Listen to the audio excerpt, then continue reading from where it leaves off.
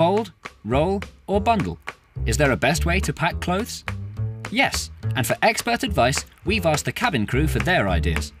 After all, when you fly 24/7, you know a thing or two about how best to get it all in. So, where to start? Lay everything you want to take out on your bed or the floor to make the job easier.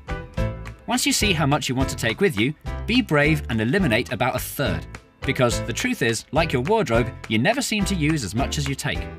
And that will make the job a whole lot easier. Here's how to do it and arrive with as few wrinkles as possible. Start with your shoes.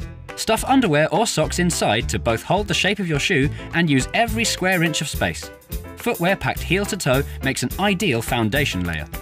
Once your shoes are firmly in place, fill awkward gaps with very soft items such as t-shirts, jerseys, socks or tights. The idea is to try and create an even layer.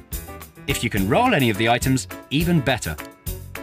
Interleaving bulkier items such as jeans, suits, skirts and dresses will minimize creasing and maximize space. Here's how to do it. Lay out the first garment with one end inside the suitcase and the other end draping over the edge. Now put the next item on top of this, but place it the other way round. Continue in this way, layering all items and alternating the edges inside to get another even layer. Finally, one by one, fold the garments back in. Don't include your collared shirts in this process. We'll show you how to pack these shortly. Now we need to create some magic space. Throw a bag from the dry cleaner on top of your packing.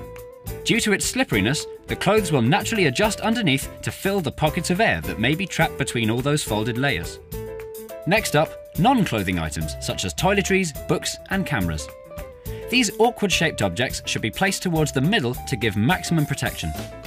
Remember to double bag your toiletries to ensure stain-free clothes and gunk-free cameras. Top tip: instead of rolling belts up, save space by slipping them along the inside edge of your case.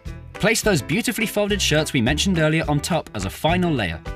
Rather than stuffing the inside pocket of your case with all the bits you forgot to pack, use the hard shape of the case to offer protection from creasing.